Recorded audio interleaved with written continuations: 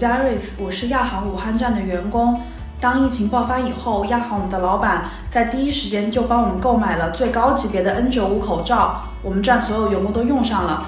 但是很快我们就面对了第一个艰巨的任务，就是马来西亚的撤侨航班。当听到这个任务的时候，我的第一反应就是我们亚航是大马政府指定的撤侨航班，那就是总部和政府对于我们的信任。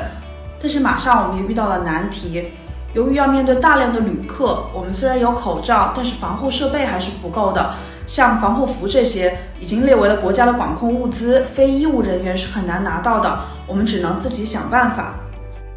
于是我们就想出了用一次性的雨衣、手套、潜水镜、雨鞋来全副武装自己。但是为了让大家知道谁是谁，我们还是在雨衣的后面写上了自己的名字。2月3号，第一批撤侨航班顺利从吉隆坡飞抵武汉。第一次看到 A320 的肚子里面装了这么多的货物，后来才知道这批物资足足有8吨，已经是空客 A320 飞机载重的极限了。作为武汉人，同时也是亚航的员工，这一刻特别的感动。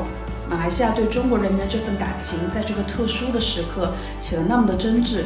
每年我在航站送走了多少中国人去马来西亚旅行，关键时刻马来西亚政府没有忘记回来帮助我们，亚航也是免费承认了这次物资，为自己的公司感到骄傲和自豪。很快由马来西亚驻中国领事馆安排侨民的大巴到达，乘客办理值机手续以后就开始陆续登机了。他们有在中国工作的马来西亚人，还有他们的家属，也有不少是来中国旅行的人。他们很多在武汉封城以后无法离开。接下来第2次撤侨航班是在23天以后，那一趟航班的客人更是在中国逗留了近1个月的时间，大家都非常渴望回家。他们有大人，有小朋友，还有老人，有穆斯林和各个种族人士。我们的机组人员开始给客人测量体温、消毒和清洁。很多乘客在登机的时候都哭了起来。这个时候，家显得那么的温暖，那么的渴望。将心比心，疫情之下，我们还能在家里度过，我们真的很幸运。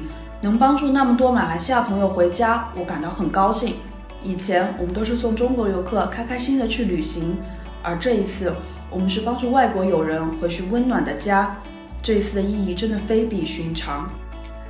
在完成2次撤侨航班以后，我们就开始遵循国家规定，自觉在家进行隔离。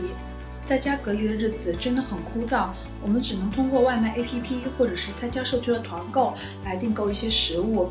在家也只能是煮饭、吃饭，或者是看一些电视剧来打发无聊的时光。但是我们知道，只有这样子才能让疫情尽快的过去。但是也是第一次，我觉得在家其实也挺好的。我相信我们总有一天会回到航站的岗位上，继续迎接每一架小红飞机，接待爱我们来自马来西亚的客人，送走爱马来西亚的中国游客。中马两国的友谊，我们是见证人。最后我想说的是，自己加油，武汉加油，中国加油。